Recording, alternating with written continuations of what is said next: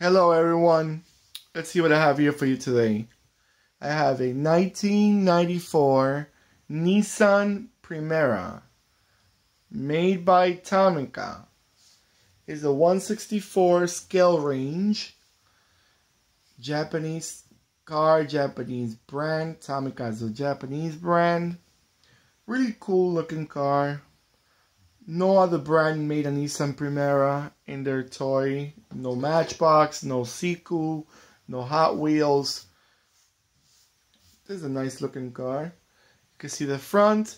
The headlights are silver. Really rare. I haven't seen many cars with a silver headlight. But it stands out from the rest of the car, which is great. Tomica is a great quality vehicle. The ride is super smooth. I mean, the ride, when you push it around, you know what I mean.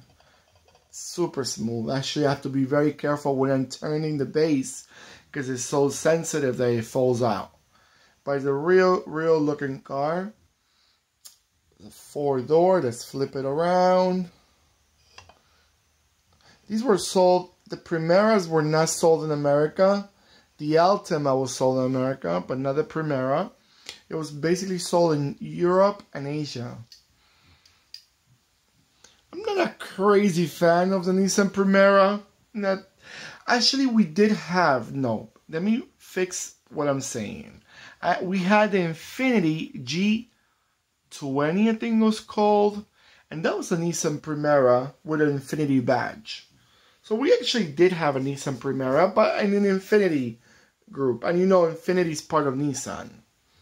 It's like the luxury brand of Nissan. Alright. The side, the black molding around the vehicle, around the back door and the front door. You can see the doors open on this car. Really cool. Cool feature. The gas tank, you see right there. The wheels are the same wheels that Tomica used on many cars. But they're good. They ride well. They're really good quality. So let's flip it around. The back, I'm not too crazy about it. But I guess because the Nissan Primeras, nothing really stands out of the car itself. The real car. So you see the tail lights are different color from the rest of the vehicle.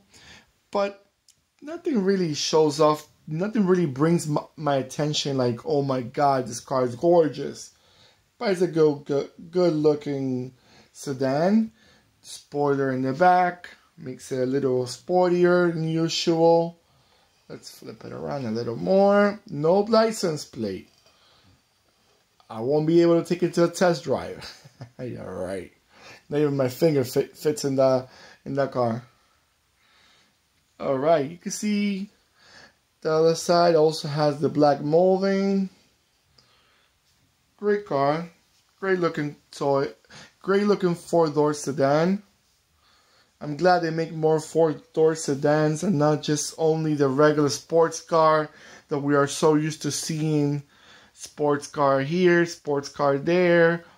You know, we like seeing those 4-door sedans also in a small scale. Right? Flip it around a little more. Alright. Again, those headlights. Silver. Actually, not silver. It's chrome to top it all. But, you know, they made an attempt. What I appreciate is that it looks different from the rest of the car.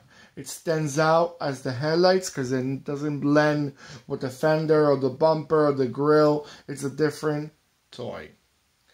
Guys, let me know if you have one of these, if you want to have one of these, if you collect diecast, what scale you guys mostly collect, and what you want to have. And subscribe to my channel. Welcome to my channel. Click thumbs up if hopefully you like this video.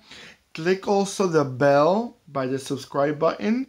That bell will let you know when I'm adding more videos, which is always welcome. And I'm adding a lot more because I have a lot more coming up. Okay? Welcome to my channel. Take care. A lot more videos are coming up. See ya.